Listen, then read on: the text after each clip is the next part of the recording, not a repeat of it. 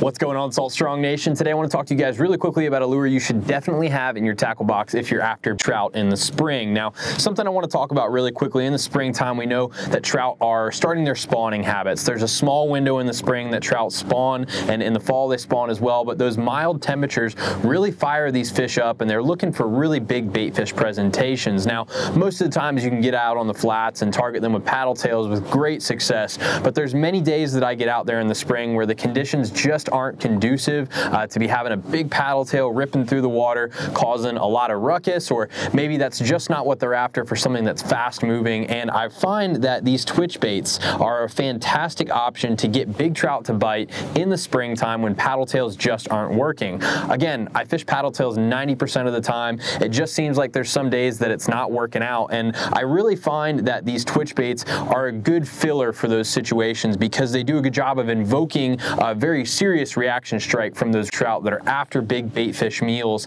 And I wanted to show you guys really quickly how to work these. Now, these are kind of a mysterious lure to a lot of anglers, but believe it or not, if you've ever fished a topwater lure, it fishes very similarly. What you're going to want to do is take this lure. It has great castability. You can send it out a mile, and basically all you're going to do is work it like a topwater. And what that's going to do is make that lure walk the dog basically over a flat. So if you've got a lot of potholes you're working over, or you're working through a creek mouth or creek bend, you're able to work that lure and same walk the dog motion, cover a lot of ground with it. But the big key for spring is that these fish sometimes get lethargic, whether you've got a cooling trend that's on the way or a really harsh warm front that the fish haven't gotten quite used to yet as you're coming out of winter, can really slow those fish down and put them in a really lethargic state. So as you're walking that dog, what you're going to find is on the pause, a lot of times you will get a great hit because that lure is going to settle back down. So you've got that great walk the dog action. A lot of times when the topwater bite slows down, you can break these out and get some really great bites with them as well.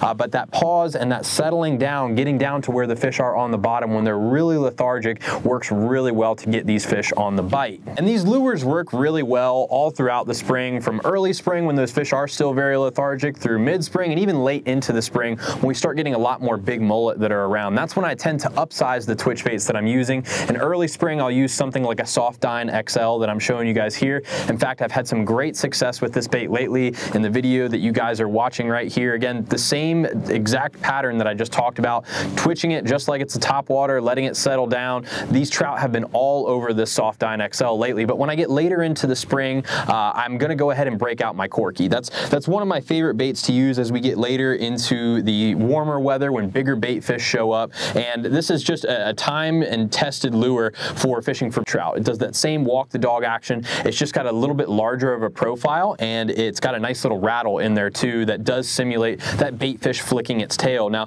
this was something I used early on in the winter when there was still a lot of big mullet around, but since then have downsized or slowed down my presentations, even used jerk baits. But I start breaking out those twitch baits again when spring rolls around because those fish, they change their patterns so much. You might go out one day and hammer them on paddle tails where you're burning it over the water, or maybe you're even catching them on top waters one day. But those days where you really can't seem to pattern them in with plastics, I highly recommend that you have a twitch bait in your box, break it out, and spend some time working really slowly through those areas, walking that dog over those potholes and letting it settle down into those depth changes. And you'll find a lot of big trout that'll come up and take you up on that offering. Now, one thing I do want to caveat all of what I've just said to is that these are not a bait you're going to want to use 99% of the time.